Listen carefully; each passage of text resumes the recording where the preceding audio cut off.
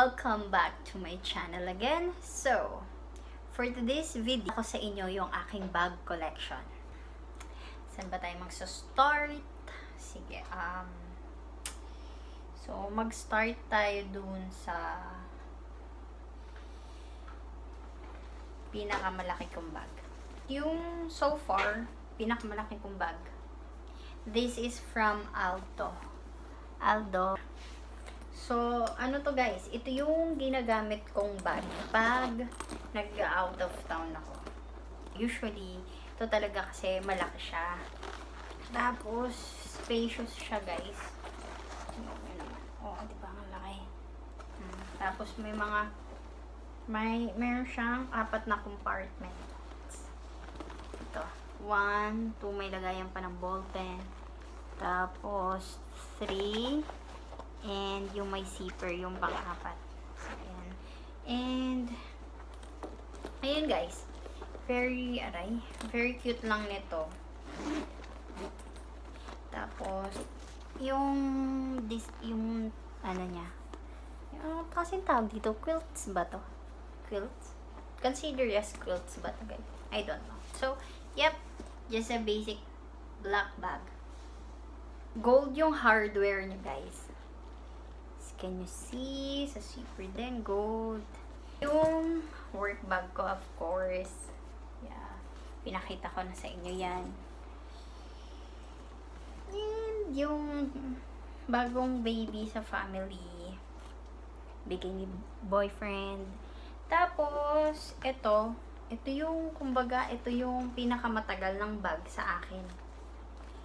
Yeah. Sa Parisian ko binili to guys. Sobrang cute niya lang. Parang ito yung naalala ko yung uniform ko ng college dito. Kasi ganito yung halos parang ganito yung pattern nung skirt namin nung college ako. Yeah.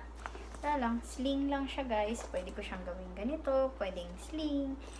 Pang-adjust din. Ganon. Another Aldo bag. Ito naman orange. Diba? Shocking. Gold din yung hardware yan. Galing siya sa Aldo. Syempre si ate ko yung bumili nito. Tapos, ayan lang guys. Pang party bag, ganon. Pero ako, ginagamit ko to pag sobrang plain ng, kunwari naka white shirt ako, tapos naka shorts lang, tapos pupunta akong SM. Ito yung ginagamit ko usually. Diba ang arte ko? Ganito pa yung bag ko. Pumunta lang naman akong SM. Bibili lang naman ako ng ano dun, kung ano-ano. Tapos, yan lang siya guys. Maliit siya kaya medyo wala kang malalagay na gamit. Pero kung phone and wallet lang naman ang ilalagay mo, kasyang-kasya dito. Next is this one. Pink bag na may ribbon. Dati kasi naalala ko nung mga bata-bata pa ako, mahilig ako sa ribbon guys. Nagpapabili ako ng mga gamit nun kay ate ko. Kailangan may ribbon. Shoes, may ribbon. Bag, may ribbon. Earrings ko ngayon, ribbon, ganyan. Kasi naalala ng ate ko before, mahilig ako. Kaya parang ngayon na, nadala pa din. Pero, sobrang, eto lang siya guys. Sling bag lang din to. Ang ayaw ko sa bag na to guys. So, wala siyang ibang hawakan. So, sling lang talaga siya. Gaganto or ganto. Minsan, ginagawa ko, para maiba naman, ginagawa ko siyang ganito guys. Ganyan. Para, tingin ko lang siyang ganyan. Ganyan. Diba kasi nauso na naman ngayon yung ganitong bag. Yung parang ginagayan. So, ginagawa ko lang siya. Yan. Ayan. Kasi pag hindi ko siya pinasok sa loob, masyado siyang mahaba. Diba? Tapos, yung hindi ko alam kung anong bag to. Kelly and Kate. Kelly and Kate. Hindi ko alam kung makikita nyo. Pero basta Kelly and Kate to guys. Si ate ko din yung bumili nito. As usual, lagi naman si ate ko. Tapos, next is, so ito siya guys. Next is another Aldo bag. So, ito yung yayamanin kong bag guys. Yung mukhang pangmayaman, ganon. Meron tong ano dito eh, yung Aldo na gold. Basta yung parang keychain niya. Hindi ko lang alam kung nasaan. Kasi may ingay yun eh. Natatamaan dito. Nagagaskas yung dito niya, guys. Ito, super, nito, flexible nito pagdating sa mga outfit. Kasi, kunwari, naka-white shirt ka, tas short, tas ito. Tapos, mag-mules ka lang ng black. Perfect na. O, diba? So, pwedeng pang office, pwedeng pang gala, pwedeng wala lang, bibili lang ako ng something. Yan. Yung nahanap ko. Gusto ko sa kanya, guys, is may zipper sa likod. Yung pwede na ako maglagay ng barya agad or pera dito. Hindi na ako kailangan magdala ng wallet. Tapos sa loob, ganyan siya, guys. Ay, nahanap ko na yung mga nawawalang chopstick ko. Bakit may chopstick sa bag na to? Ayan, guys. Nakita ko na siya. So, ito yung loob. Yan, guys. Usual naman yung loob. Apat ulit yung compartment niya. So, yeah. Yan lang, guys. At ito, maganda sa kanya. May hawkan siya. Tapos, sling bag. Ang ayaw ko lang sa mga, yung parang gantong bag. Kasi, pang sila, pang matatangkad.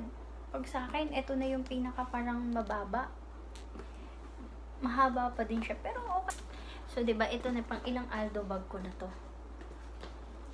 3? Pang third. First yung black bag, second, tas third. Syempre, aray ko. Dahil year of the pig ako, I have a pig bag. Diba? Super cute. Yes, guys. Bata ako. Meron akong pig bag. Yeah. Super cute nito. Yeah, diba? Pag nagkaanak ako, nagka-baby ako, bibigay ko sa kanya to. Diba? Very cute siya, guys. May pa-chain muna siya before yung handle niya talaga. Tapos, gold din yung hardware niya, guys. Mahilig ako sa gold hardware na bags. So, usually, yung mga bags ko, gold yung hardware. Tapos, buksan natin. Hey, ano to? Ko alam bakit may ganito. SMA. Piatos. Nung nag-grocery ako, ito yung resibo nila, guys. Ganyan. Tapos, ito yung nasa loob. May dalawa siyang compartment. Ay, dalawang bulsa. 1, 2. Tapos, yeah. As usual, galing sa Aldo, guys. Ito na yung huli kong, Aldo bag. Yeah. And, meron siyang puntot dito. Tapos, meron din siyang tassel. Diba? Super cute.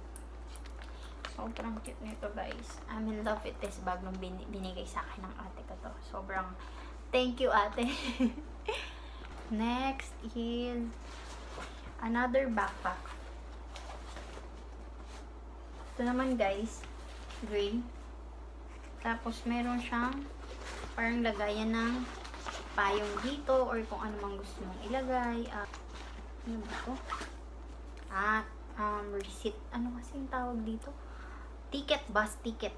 Ito kasi yung bag na ginamit ko nang pumunta ko sa kuya ko last year sa Manila. Oh, wow! May nakita akong piso! Yay! Diba? Ganda pala yung nagaganto. May mga nakikita kang piso-piso eh. Tapos meron siyang bulsa sa harapan. Yan. Tagal na. Natagal ko nag-loading doon. May bulsa sa harapan, guys. Tapos, meron siyang hawakan din dito.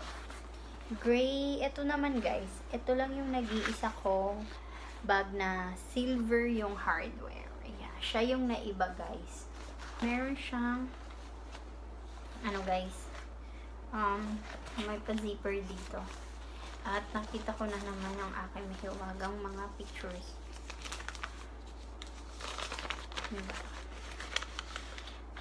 Yung mga pictures ang taba ko dyan, guys. Yung mga ang taba ko. Memories. Sige, balik lang natin dito. So, ayun guys, wala namang ano dito. May nakita akong 7-Eleven na cream tsaka sugar. O, diba? Nakita ko mga kayamanan dito sa bag na to. Gray bag. Meron din siyang quilts ba yung tawag dito? Hindi ko sure kung quilts ba yan or what.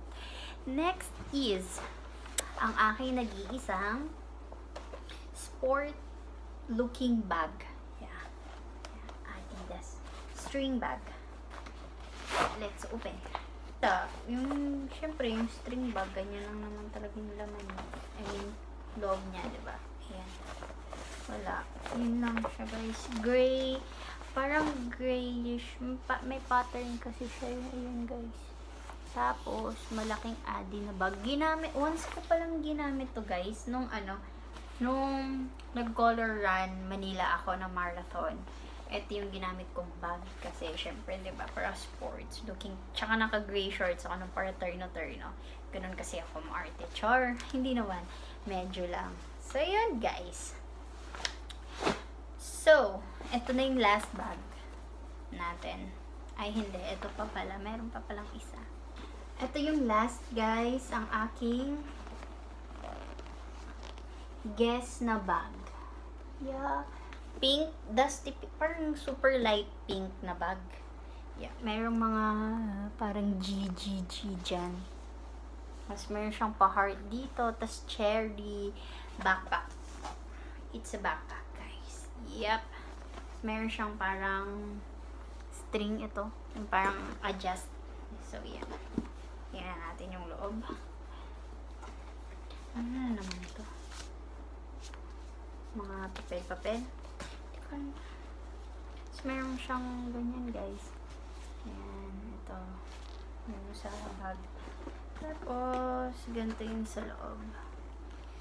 Yung fabric, yung sa loob niya, guys, may mga GGGG, ganyan. Tapos, isa lang yung ayaw ko sa bag na to, guys. Isa lang yung parang packet niya. Ito lang. It's a guess, guys. Bili din ng ate ko to. Sa lahat ng pinakita kong bag sa inyo, lahat, isa lang yung nabili ko talaga doon. Yung Parisian na maroon. Lahat to binili ng ate ko. Bigay sa akin ng ate ko. Ay, sobrang thankful talaga sa ate ko. She gave me everything that I need and I wanted. And I couldn't ask for more. This is the finale bag. So, ayun guys. Sana nag-enjoy kayo sa panunood. Please don't forget to subscribe, like, and hit the notification bell below para next upload ko, manonotify kayo. Bye-bye! Till the next time, guys! I love you!